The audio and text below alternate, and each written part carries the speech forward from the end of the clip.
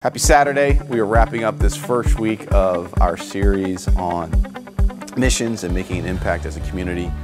And here's what Jesus said about himself in Luke 4:18-19.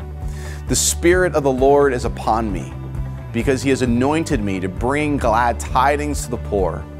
He has sent me to bring liberty to captives and recovery of sight to the blind, to let the oppressed go free, and to proclaim a year acceptable to the Lord.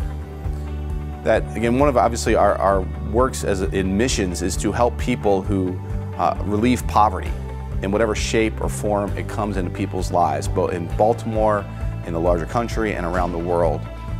And as we said in the first day, when we do that, we are continuing the mission of Jesus. Because look what he says about himself. This is his very first homily, or very first sermon. He says, "The Spirit of the Lord is upon me, because he has anointed me to bring glad tidings to the poor." Again, as Christ followers, the same is true for each and every one of us. We've been anointed by Christ to bring glad tidings to the people who are underprivileged or under-resourced or living in any kind of poverty. So let's pray for the grace that together as a community, we would bring glad tidings to those in need. Heavenly Father, we thank you for that your Son so clearly spells out his mission.